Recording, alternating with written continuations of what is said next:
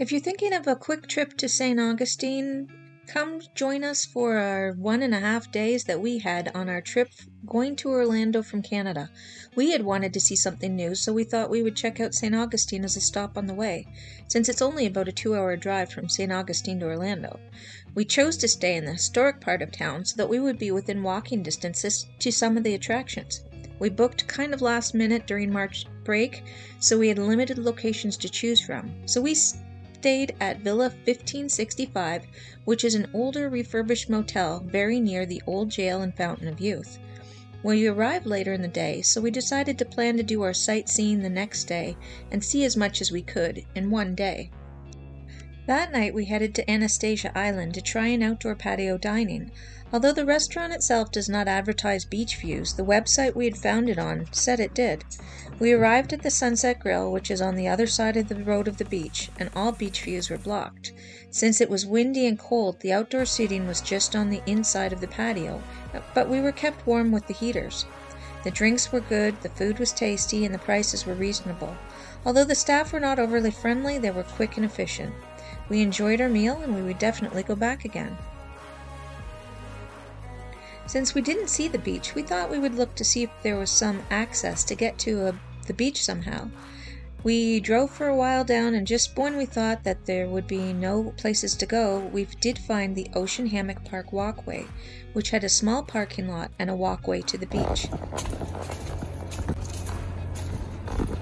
So we found this little walkway with a parking spot that will take us to the beach. So we're gonna the only problem is it's 20 to 8 and it closes and the gates close at 8. So we're pushing it here. We don't know how long of a walk it takes to get to the beach.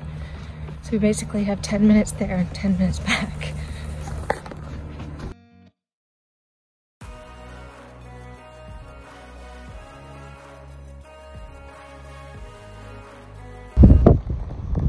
There's the ocean.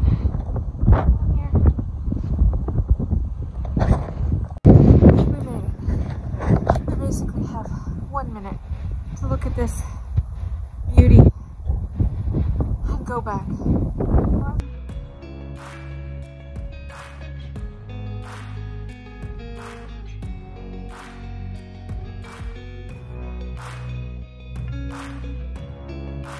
Alright, we made it. We've got like 5 minutes to spare. Lights out for sea turtles, cool. Oh, I almost walked in a giant puddle. The moon. It's just, I love Florida. After the beach, it was back to the motel to Villa 1565 to get ready for a full day of touring. There are so many things to do in St. Augustine, and we felt the best way to see the most and learn about the city was to do a trolley tour. We booked Old Town Trolley, and we bought our ticket at the motel, but we should have just bought a package at the trolley station, as they had some packages that included admission to some of the stops and local attractions. You can also buy these at Tour Pass as well. The trolley has 22 stops on the tour, which provides many of the interesting stops of things to do in the city. Once you're in the historic district, these are mostly within walking distance, so you don't need to do the trolley tour to go to the places you want to see, but you do get a lot of interesting information on the tour. One of the stops is also at the Visitor Information Center, where you can get more information on the stops and get some discount coupons. There is so much to see and do, you will have to choose what interests you most in the time you are there. We decided to just basically stay on the trolley and see the whole tour. That was our game plan, but we ended up getting off at the fort.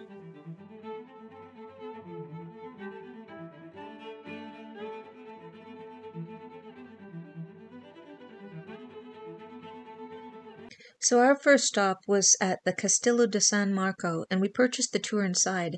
I think they were $15 per adult, and we had paid also $30 per adult for the trolley tour.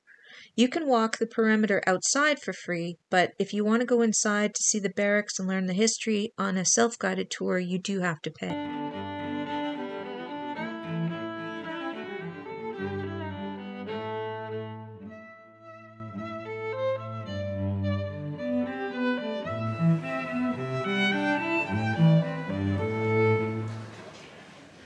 mountain in that little spot there. That's cute. So if you don't want to pay to come into the fort, you can have the walk around down there for free. But what was it, $15? $15 for an adult per person. It's quite a nice views up here. It's not the greatest of days today, weather-wise, but actually it's not bad. Did you enjoy it, Andrew? It's very interesting. Walking from the fort down into the older section of town.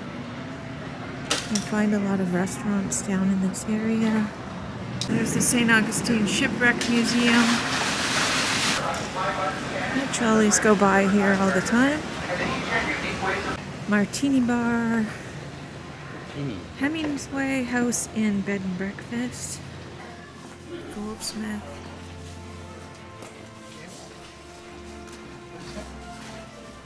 Pottery.